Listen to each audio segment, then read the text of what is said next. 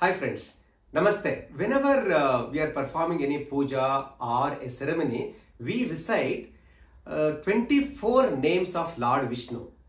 Okay, like Keshava Swaha, Narayana Swaha, Madhava Swaha, Govinda Namaha, Vishnu Namaha, Madhusudana Namaha, Trivikrama Namaha, Vamana Namaha, like this.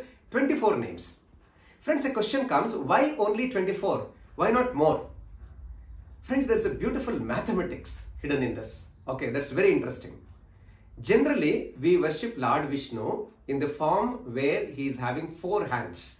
Okay, in each hand, he is holding one object or the weapon. Okay, that normally it is Shankha, Chakra, Gada, Padma. Right? That is a conch, a disc, a mace, and a lotus. Whenever he changes the objects into different hands, he will get a new name. Okay, or a different name.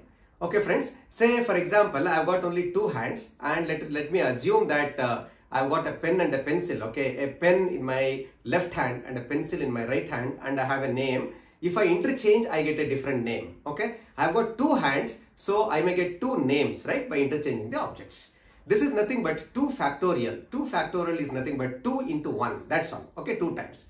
Let us assume that there are 3 hands and 3 objects. Naturally, that will become 3 factorial, that is 3 into 2 into 1, that is nothing but 6, okay, you should get 6 names. Now there are 4 hands and 4 objects are changing, that will become 4 factorial.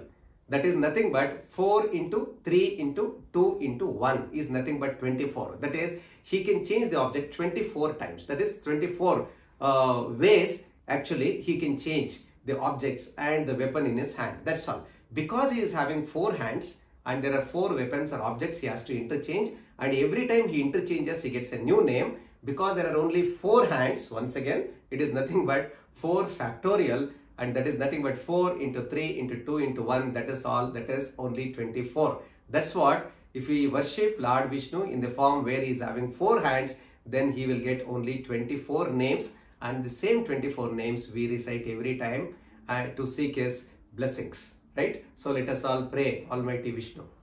Friends, is it not interesting? See how beautifully the mathematics and the spirituality, okay, is aligned together. Friends, if you have not yet subscribed to the channel, please subscribe now, because I am planning to upload many more videos of this kind.